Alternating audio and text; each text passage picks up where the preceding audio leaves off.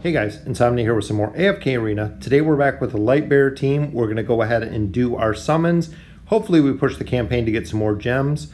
That way we can push a little bit further. So here we get 2 Lightbearers right off the bat with our rare stones. Elite Hero Soul Stone, Baden, not a bad choice. Going to be good for our faction tower in a little bit. So let's go ahead and get into our regular summons, which we do have some scroll summons that we've been picking up through our daily quests and our weekly quests. Looking for a couple different heroes here. Any Lucius would be awesome. If we get a Belinda, would always be nice. That way we can try to get her up. This team has, I believe, 4, and we did get an elite there who is very nice, Belinda. She is a super solid DPS. As you know, through the entire game, they're one of the first heroes they gave you, I believe, at 5 days of playing the game. They give you a free copy of her. But she is super, super strong.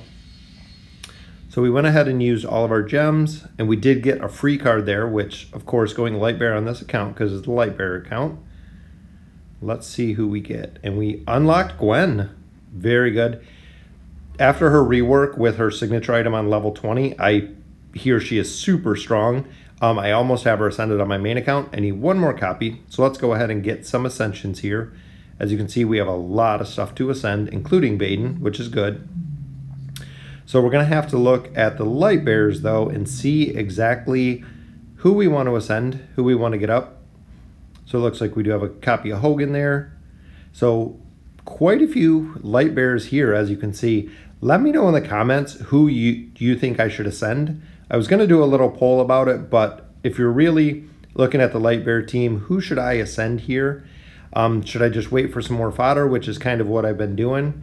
But we're going to go ahead and do the push. And the Belinda Rosaline combo is super, super strong.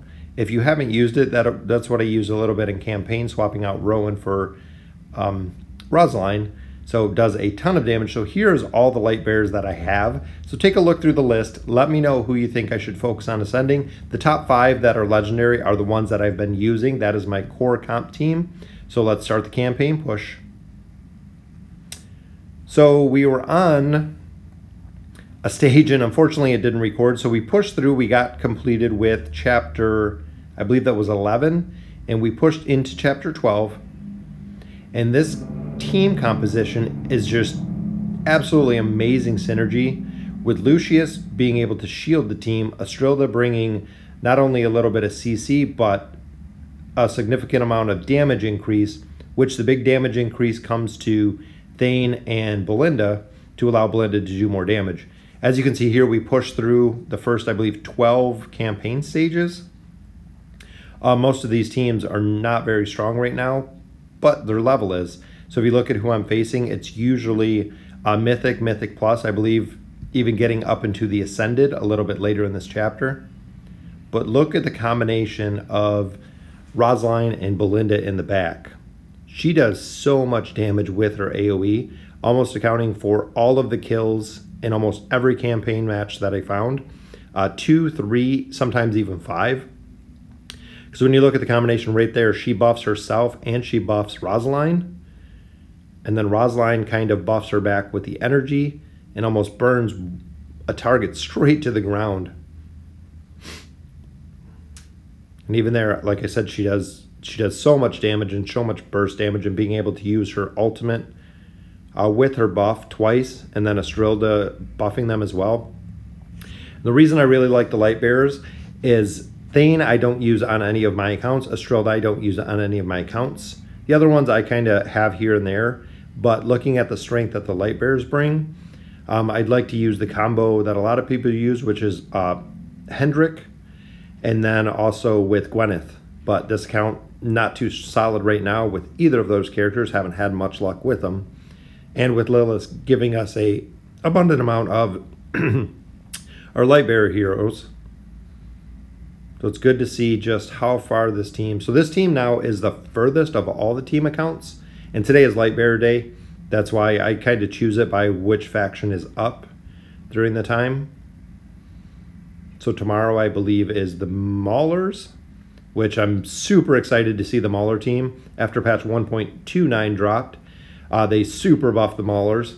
And I believe of the Maulers that they increase their abilities, I have 4 of them on my team. I don't think Brutus got a buff, but I think the other 4 that I have on my team all received a buff. So you can see here with a lot of the campaigns, goalless is always a problem because he seems to have so many hit points. But when you look here with Belinda on him, she does so much damage to him, he just goes right down, which is nice. He's always been the bane when it came to the campaign. Goalless has always been tough, and Veden as well. So it seems like if she's doing enough damage to actually take them down, as you see here with Veden, she'll take him down. His ultimate ability went off. Usually she will get him down with a nice crit before the ultimate ability goes off. But just like a lot of other heroes, Veden leaves the front line, which as you can see there, she went straight across, killed Isabella. So when he leaves the front line, just like Kasos does, Veden does, a couple other ones. When she leaves the front line, when they leave the front line, she just has the ability to absolutely destroy the back line, as you can see right there. So it's an interesting combo. And here again with Kasos right there and goalless, they're super strong and difficult to deal with. But the combination of her and Rosaline really makes it easy, because not only is she doing a lot of damage to them, is she is, Rosaline is actually stunning them with her ability. So if they do get too close, she has her sweeping broom ability, which actually does a knockback because Belinda is in the back row. So really with this team comp, the only thing you have to worry about is the tanks dying in the front. So as long as you can keep up Estrilda and Lucius, which as you can see there with the sweeping ability, just making sure that you can keep those 2 up. And if you do, it's an easy battle. And we have pushed all the way from, wow, we were in the last chapter. This is, I think, 1225. So let's go ahead and continue the push here. We'll see just how far we can make it today. Super impressed. I'm not sure if any team, maybe the Maulers might be able to make a push just because of the huge amount of the buffs they just received, but it'll be interesting to see. And actually I'm going to be doing their video later today. And simply an amazing push. As you can see here, we are on 13-4. Didn't want to run through all of the last campaign stages. So we were at 11, I believe 1136 or 1138. Pushed all the way through the chapter 11, finished that. Pushed all the way through chapter 12, completely wiped that out in one sweep. Pushed into chapter 13. It looks like this is going to be our first defeat. So pushed all the way to chapter 13-4 from 11-26, I believe. So absolutely just a monster push with the Lightbearer team. So let's go ahead and collect up all of our loot. And there's our completion of chapter 12. We collected our loot when we completed chapter 11. So ton of loot. So let's go ahead and do some more summons. We got some more diamonds. And I want to focus today because, of course, it's faction day. So we got some faction scrolls. So let's go ahead and do our diamond summons here. Then we'll do our specific faction summons. Hopefully we pull another elite out of this.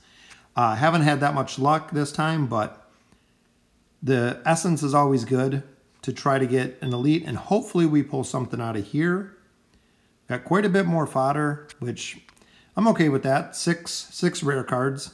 And there we got 30 more emblems. As soon as somebody hits that mythic level, it is going to be just a ton of emblems. I have a ton of them saved. We did get another copy of Kaz there. So here we'll get Hogan up. So I don't think we have enough fodder to get anybody up. We might have, I think Hedrick, we might have enough. Maybe not. So let's take a look at who we're going to go ahead and ascend here. Because Rowan I would like to get up, but I don't want to be, I have a whole legendary team right now. So on this one, I think I'm going to wait. Look at the heroes. Let me know what you guys think. Who I should really focus on to ascend. And always, thank you guys for watching the video. Thank you for all the new viewers. And let me know who I should be ascending here.